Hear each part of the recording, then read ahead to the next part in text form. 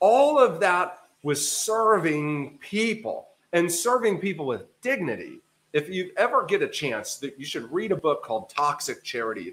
It's really an eye-opening book about the fact that we would be so much better to give people the ability to participate in their own upliving versus just pulling them up our way. Hey, we're going to give you this. We're going to create this program. What about doing it with people? What about giving people a chance to participate in? That's a really fantastic book that shaped how I thought about a lot of this stuff.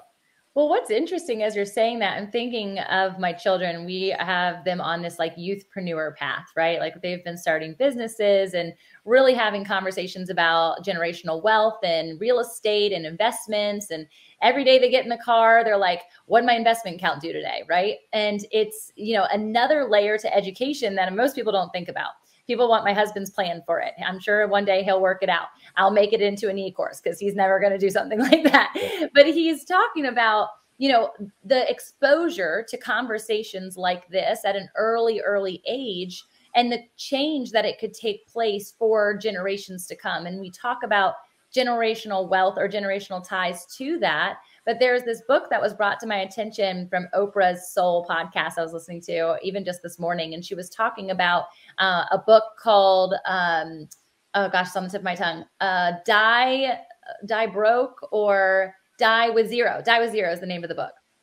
And the premise is that we should actually be spending the investments that we have now rather than holding it to this point, that when you get to your deathbed, you never hear someone regret how much money they did or didn't spend, right? I spent too much money. I wish I had more maybe to give to my kiddos, but ultimately it's like there is more that could have been done with your life, knowing that you have all of this holding cell for people. And to teach my kids to do it now, to teach that youth generation now allows us not to carry this crazy burden that they're not going to be able to later because they already have this lens. Talk to me about like accruing a financial gain over the longevity of your life and what that looks like for either your kiddos or generations, or maybe just the life you're living now. Yeah, that's an interesting thought. You know, I have a little mini course that I teach on the 5 money thoughts that keep people poor. And one of them is you can't take it with you when you're gone, right? And the fact is that is totally true. You cannot take it with you. There are no bank vaults following the hearse, right? But it's very one-sided and maybe a little bit intellectually dishonest, right? And that is you can't take it with you, but you sure can empower the people you leave behind. Yeah. Right? You sure can take care of the causes that you care about. You can use your wealth and your resources for more than you. And so that's one of the most interesting things. You know, my wife and I have been in the process for a little bit of setting up a foundation because one of the things that we love to do is we love to do outsource giving, right? So we give to our church and we give to other organizations, but, you know, it's paying a light bill somewhere and who knows what. And one of the things we like to do is find a need and meet that need directly. And so one of the things foundations allow you to do is you can actually give into the foundation and deduct that from whatever tax year you're giving it in total.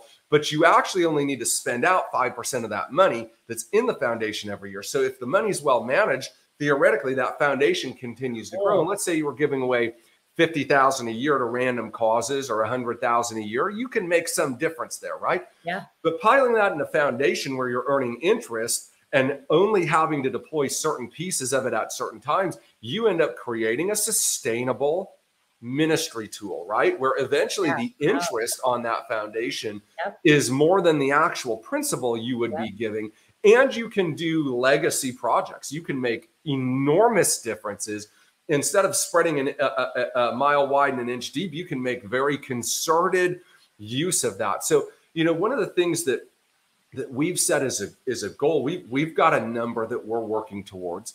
And that number is far more than we'll ever need in our lifetime, or our kids will probably ever need in their lifetime. And the way that our trusts are set up too, Tamra, is we want to empower our kids. We don't want to handicap them. Yeah. And so what does that mean? The way that they're going to distribute that money, should my wife and I not be here, they're going to be comfortable They're going to be able to do what they want to do in life, not what they might have to do in life, but they're also not going to be able to do nothing in life, right?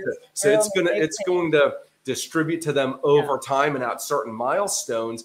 And it's going to basically force them into being productive members of society while also maintaining some of the legacy that we're able to build, to distribute, hopefully for hundreds of years after we're gone.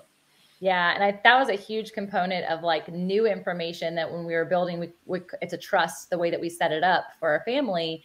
And every property we have is its own LLC, and then it's held underneath this trust. And having the access point at certain ages, I just never even thought about, like when they turn 18, I'm like, oh my gosh, it's all going to go to hell in a handbasket if it's handed to one child. The other child might actually duplicate and multiply as they're intended. But, it's just depending. I think anybody coming into something like that, especially under pressures of society or pressures of personality, it could ruin them. We hear it all the time with people who hit the lottery, right? Or NFL players and things, and what happens with them. Well, it's the process. It's the process that makes us strong enough to bear the weight of success and influence. It's actually the lifting.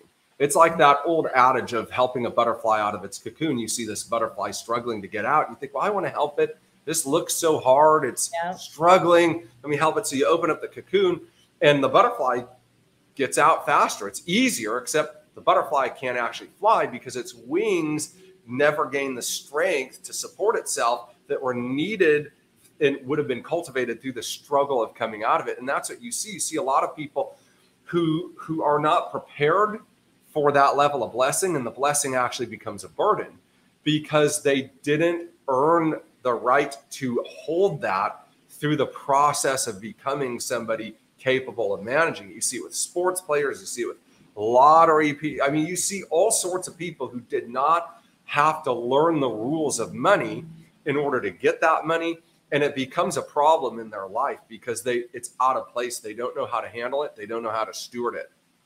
Yeah. And I think honestly, like this whole conversation has really been around stewardship, even the stewardship of his word to you when you stepped out in obedience from the church and that prompting and that calling.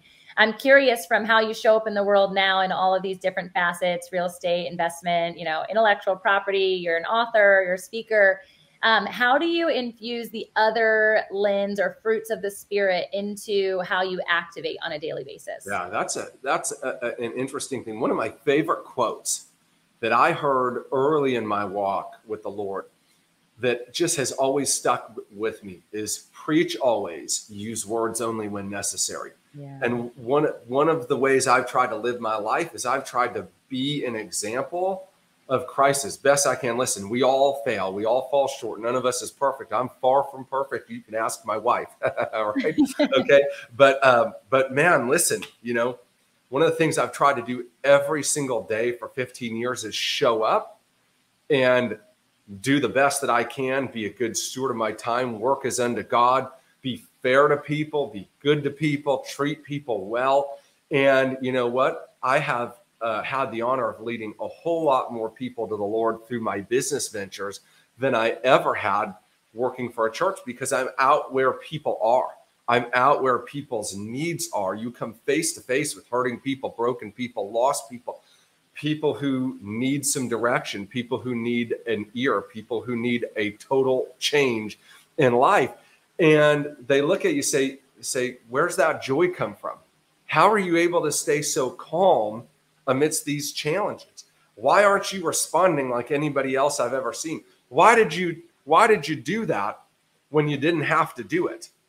And that has been sort of my MO for the last 15 years is, man, I hope my life speaks volumes that my words would never speak. And like I said, man, I've messed up so many times. I know you messed up so many times. Everybody listening, we're not perfect, but we can get up every day and we can try to be the hands and feet of Jesus, because the truth is some of us are the only Jesus anybody's ever going to see out there.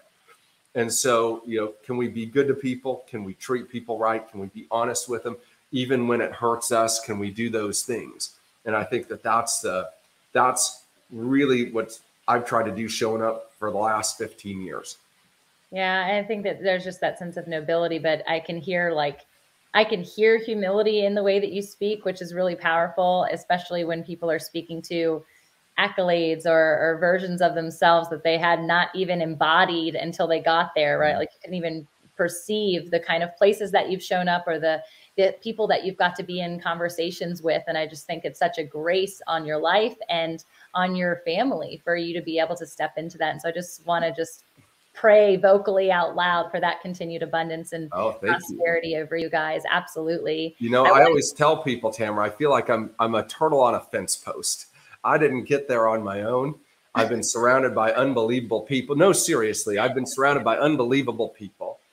And, you know, God's just been exceedingly good to us. You know, I got saved when I was 19. I was running 100 miles an hour in the wrong direction, and he changed my life dramatically. I mean, just absolutely dramatically. And listen, you know, it's just something that I understand. I didn't get here by myself. It could all go away tomorrow. And so that's one of the things that is something that's always been important to me is remember where you came from, remember where it came from, remember who you are, and remember whose you are.